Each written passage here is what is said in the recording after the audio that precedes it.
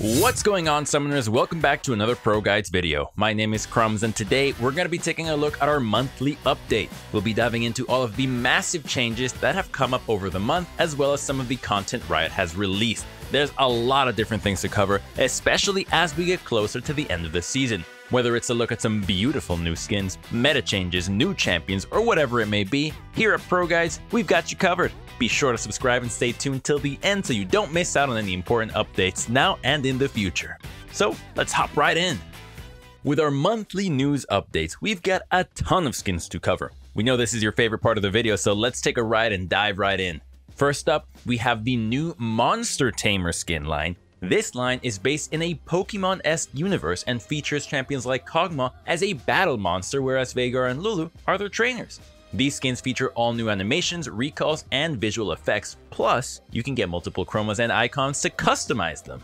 Next up, we have the Steel Valkyrie skin line. This line takes place in the same world as Bullet Angel Kai'Sa, Gun Goddess Misfortune, and Admiral Renata Glask. Its futuristic, yet space-like atmosphere allows the new additions like Janna, Camille, Lucian, and Nasus to truly stand out as they wield powerful weapons of mass destruction. Each of these skins feature all new visual effects, recalls, animations, and some nice loading screen borders thanks to the Battle Pass. You'll also find multiple icons and chromas to customize these skins as you see fit. On top of that, there are also a few exclusive event chromas for older skins within the same universe. Finally, don't think we forgot about Janna's Prestige variant. With this new line, Janna will get her Cyber Halo skin, but she will also get a really nice looking Prestige version that features a special splash art. Be sure to save up your coins so you can add it to your collection. Onto our next skin line, we've got some new Zenith Games skins. Similar to the old concept of Striker Ezreal and Sweeper Rammus, this line adds a futuristic touch to soccer. Featuring Blitzcrank, Jace, and Lee Sin, you'll be able to catch these champions scoring goals and gaining LP. They each feature new animations, visual effects, and recalls, as well as your usual icon and chroma selection. Hopefully we get more skins like these so we can build entire teams. Finally, we have a few skins to cover that are pretty cool. For Halloween this year, Riot talked about releasing new Fright Night skins and even gave us the concept art for Draven, Renata, Urgot, Trundle, and Annie. These champs look extremely cool as they utilize a lot of the horror's genre's cliches and well-known characters. While we're not sure if the concept art is the only list of champions, we can't help but be excited. To end us off with all of our new skins, we've got none other than King Viego.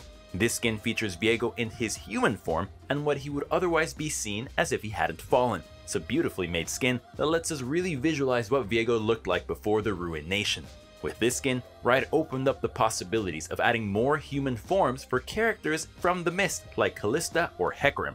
While we're not sure if they're gonna do it, it'd still be pretty cool. I mean, human Hecarim? That sounds ridiculous and very fun. Before we continue on to our next big update, we want to remind you all to check us out at ProGuides.com. We offer tons of guides and videos to help you take your gameplay to the next level. If courses and lessons aren't your thing though, don't worry. We have challenger level coaches that are available 24/7 to help you out. So what are you waiting for? Go check us out and join the ProGuides family. Nonetheless, let's not waste any more time and dive right back into the video. Pulling us back into the video, we have quite a few things to talk about regarding Riot's new champions. Unfortunately, Riot has not released a super in-depth breakdown of their future champs, but we do have some nice teasers for you. Before we go into that though, we want to take a second to recognize how unique a lot of the champions from this season have been. We've had Zeri, who worked to constantly kite and offers a unique playstyle where her basic attacks are a skill shot. We've got Renata, who turned the concept of a fairy fantasy enchanter right on its head and buffs her own carries through dominance and concoctions. Then there's Bel'Veth, who's a jungler that looks to focus around Rift Heralds and prioritizes a hyper-scaling attack speed playstyle. Then finally, we've had Nilah, who made her debut as the first real melee marksman. While we wouldn't say these champions were the most balanced in the slightest, they definitely show that Riot is trying to keep things fresh and won't hesitate to add new, unique mechanics to the game. With this in mind, let's dive into a few of the great teasers that they have released over the month. First up, we've got the next champion in lane, known as K'Sante, the pride of Nazuma. K'Sante is described as a character that'll wield a huge blunt object. Said object can be used both offensively and defensively, but it can also be shattered to reveal carefully crafted blades. This top laner is meant to be a tank, and it seems like they'll have a type of form change, While we're not sure if it'll function more like Gnar's Rage Meter or a proper swap like Jace, we do know that their weapon adapts. From our assumption, this form swap will allow K'Sante to empower their defensive or offensive stats depending on which is needed. It's likely that the blunt weapon will feature better wave clear and percentage max HP of some sort, while the sharp knives will serve more as a single target execute. Unfortunately, we don't have much else about this champion, but it was emphasized that K'Sante is extremely respected within Nazuma thanks to their ability to kill large and powerful beasts.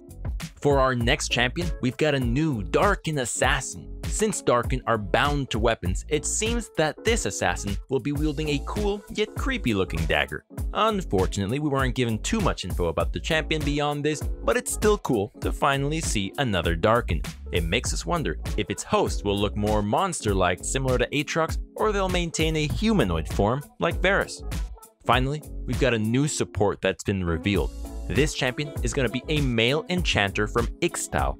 While we know little about Ixtal, it was noted that where this character lives is extremely different from what we get to see with Qiyana. This either means that the enchanter lives in poverty, or is simply in the outskirts of the jungle with nature. This champion is in extremely early development, so there's not much more to cover than that. Now before we move on, let's not forget about our favorite ProGuides tradition. Today we want to ask you all, what is one region that you wish Riot explored more? Personally, I would love to see more focus on Camabor before the Ruination, but that's my take. We want to hear from you, so regardless of what your answer may be, let us know in the comments section down below. Nonetheless, let's get back into the video. Now that we've covered all the new champions we've heard about, let's talk about a lot of the new champion updates. Some champs got entire reworks, others got VGUs, and some only got visual updates. Regardless, a ton of champions got changed, and who better to start off with than Udyr, the Spirit Walker. Udyr's rework has been in development for an extremely long time. Riot not only had to modernize his kit, but he was one of the first reworked champions with an ultimate skin. Through countless hours of work and different concept arts, Riot finally settled on Udyr commanding the different forms, with each one representing a god.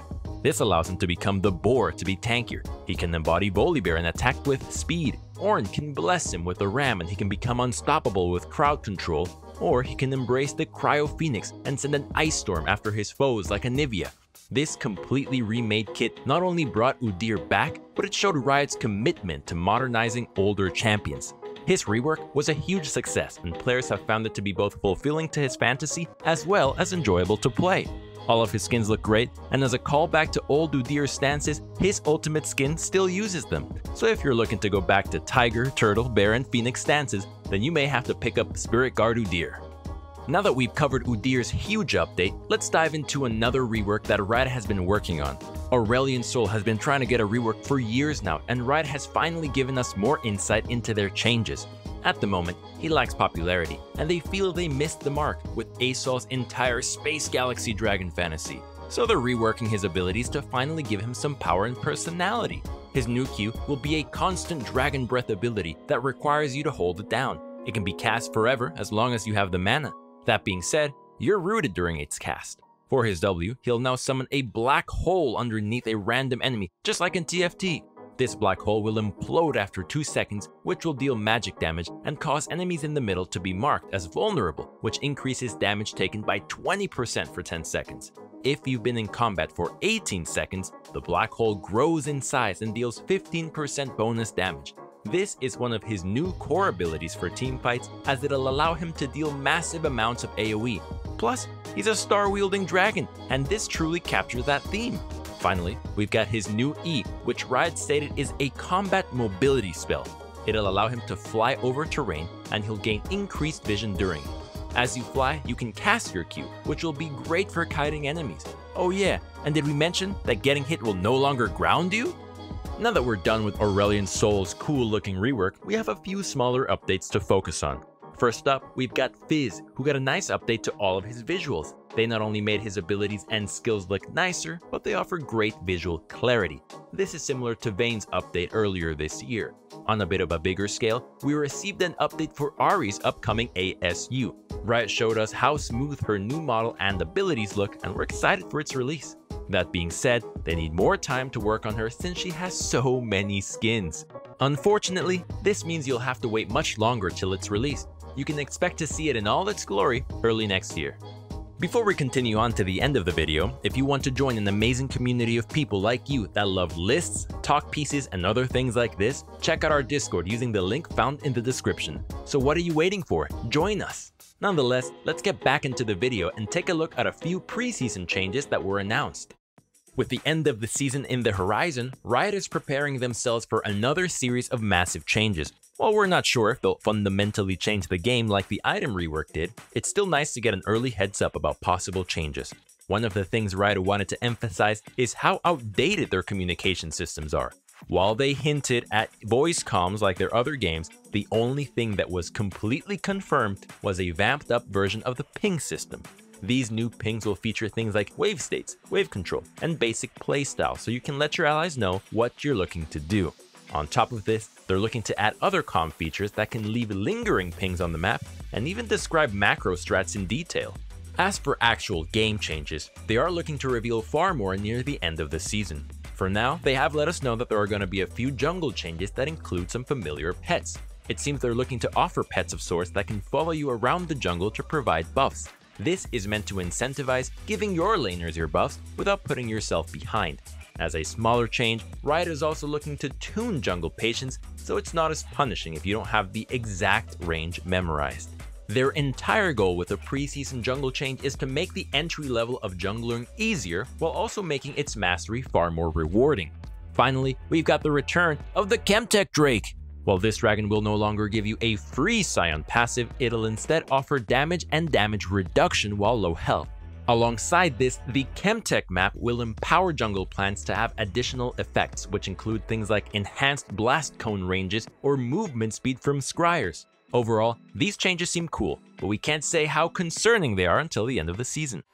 And that sums up our video for today. Thank you so much for watching, and don't forget to join our ProGuides family over at ProGuides.com, where we offer exclusive giveaways and classes that you just won't catch anywhere else. So stay tuned, and don't forget to like, comment, and subscribe. We'll see you guys in the next video, and as always, good luck on the Rift, and may the LP gods smile down upon you.